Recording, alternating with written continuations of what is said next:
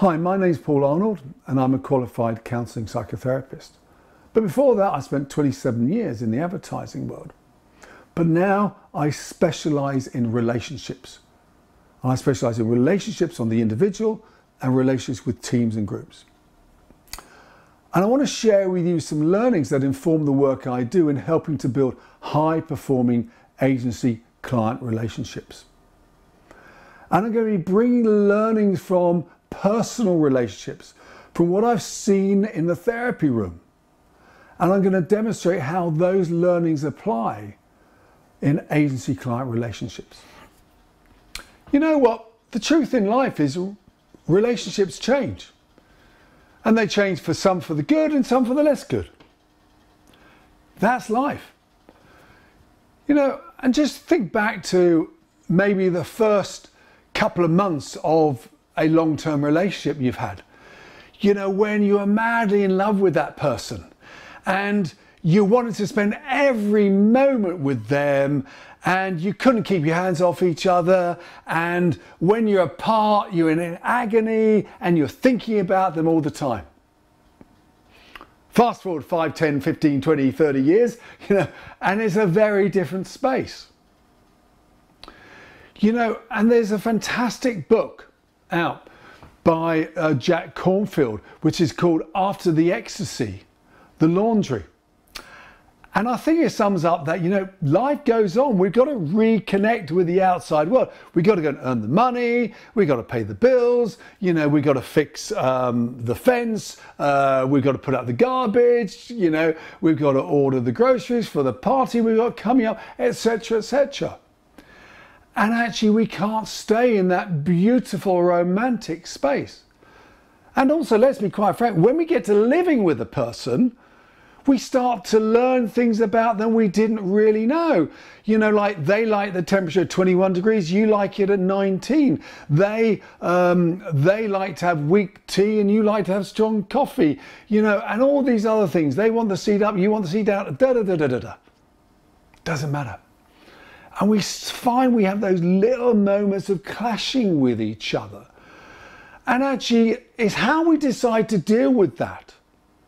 And where we are seeing those to be as, are they fractures or are they just things we need to work through? And it's all to do with the mindset and your intent in the relationship, you know? And I therefore think that relationships, either of those points when it starts to go into that uncomfortable stage, they either die or they mature. And in my experience is longer term relationships that build into a level of maturity have a solidness that allows you as an individual to go out into the world and grow and be certain. We live in a very uncertain world, and to know that there is a solidness back there is a really powerful place. If everything is shaking around in your world, it really makes life very much more difficult. So to have that quality of certainty is a really profound thing that I think is much deeper than that first level of excitement that we get, which, let's be quite frank, never lasts, you know. So it is with agency-client relationships. You know, that lovely honeymoon period, you know, the agency is so excited because they've won the client who they really dreamed of working with. You know, the client's very excited because there's a brand new team. Everyone is up for it. Everyone's working all the hours. And then the reality is, now we've got to get on with the work, because very often the pitch has slowed everything down and we're now in hurry up. So now we're in hurry up and suddenly we start to see the cracks. They're not quite as good as we first thought they were. They're a bit slower. The decision making isn't quite right. What's the quality of that briefs like? What's the quality of the work? They haven't listened to it well enough. Haven't they got that brand tonality right? And suddenly we're starting like, oh, this isn't quite good. This is the point we need to take stock and realize this is part of the course. You know, you've probably all heard of sort of Tuckman's forming, storming, norming, performing stages. And you've got to go through those stages. You know, I run workshops where we basically fast track and we accelerate through that storming stage so we get to the norming, because we know that out of the norming comes the performing. And in that workshop, I basically do this thing where I sort of lay out, basic brown paper around the room, and we map every single stage we have got to look at. And we look at what's the deliverables, what does great look like, who needs to be involved, what adds value there, what detracts from values. Then we start to say, what are the things that we can push together? What things do we not need to do? And we then start to examine that. So we all know what needs to be done when by who in classic racy forms. But the other thing is very important is that when it goes wrong, because I say there are 4 rules in life.